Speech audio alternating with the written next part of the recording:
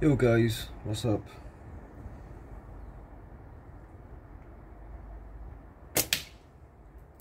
Come out to do a little bit of shooting quickly in the rain.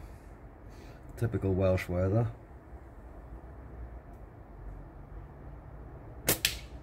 And have a little chat about this. The Leightons-cattys Spitfire 85mm fork gap band clamps.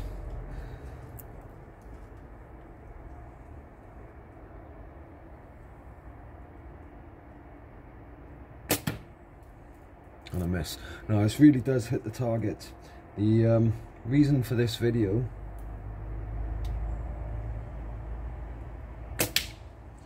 is to just share my thoughts and opinions on this frame after having a bad experience with another one.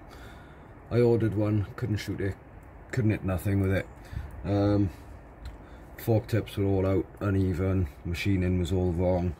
I expressed my thoughts on it, and the maker got in touch with me and wanted to find out why, what was up and all that. So after a little chat, he decided to send me out another one. It seems I'd received one which wasn't quite right. It slipped through the net with the quality control. I said when I expressed that I didn't like it, that I know a lot of people that shoot these slingshots and they wouldn't shoot anything else because they are bang on.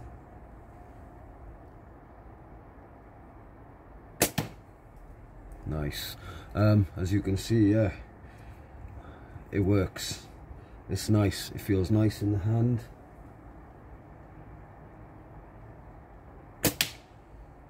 The band clamps hold really solid. If you're looking for a slingshot around the 20 to 2250, I think they are. Whether you're starting out or an experienced shooter looking for something else to have a play with, I can recommend this now. It's really, really accurate. It came with a set of bands which were very good. Shot them to death, but they were nice for a set of stock bands that come with a slingshot. Absolutely no complaints at all.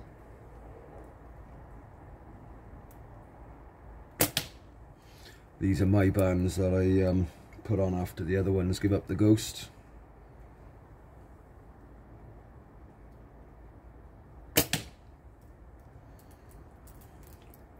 But I am enjoying shooting this frame now, I gotta be honest.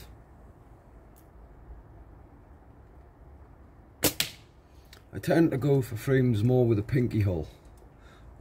This doesn't have one. The reason I like a frame with a pinky hole is I put my finger in there, ever so slightly brace, and my hand there is just relaxed.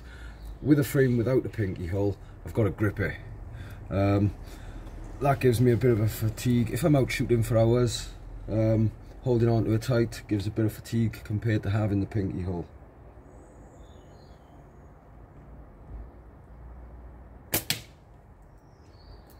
Our spinners work this way right over to the side of the catch box. Let's see if I can hit the left, the right of it, and send it left of it. Everything's backwards in there, isn't it? Nah, missed on that. We just aimed to hit the thing in general.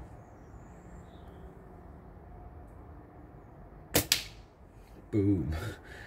Yeah, this frame, the colours on this as well. I ordered the green one originally for personal reasons. Loved the black and green, but this has turned up. One of the American slingshot makers makes black and yellow slingshots. I've wanted one so bad, but I'm really wary of ordering things from the States. This turned up. I was like, wow, the colours on that. And do you know something else I've noticed with this? Couldn't really get it on the green one because I couldn't shoot it, but you see the two-tone colours, right? Now when I aim, that is my aim point on an 85mm fork, and I like to make sure everything looking down the band is dead square, right? With this being two-tone, if you're off a bit, see how it's not square now, is it? It really, really does help, I gotta be honest. I'm liking the two-tone idea.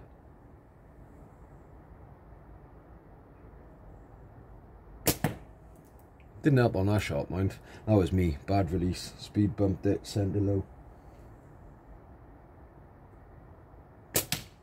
There it is again. Anyway, I'm not going to drag this video out. Thank you so much for getting in touch after I expressed that I didn't like the slingshot. Thank you for sending this out. I really appreciate it, and I can recommend these. The finish is nice, feels nice in the hand. I haven't had any trouble now with bands slipping out. So 10 out of 10. Yeah, I'll try and put a link in the description to the eBay shop where you can pick these up. But if you just search Leightons-cattys anywhere, you should be able to find them. One more before I end the video. See if I can end it on one more hit.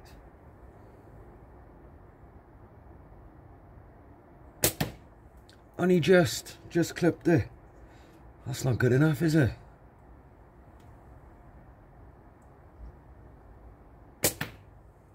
And a miss. Right, one for luck. Getting wet out there a little bit, so I don't want to hang around.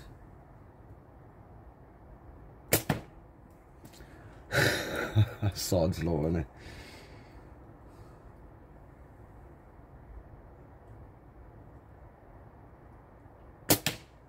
There, we'll end it on that. Have a good day, guys. Get out, have fun, shoot your slingshot, stay safe. See you guys.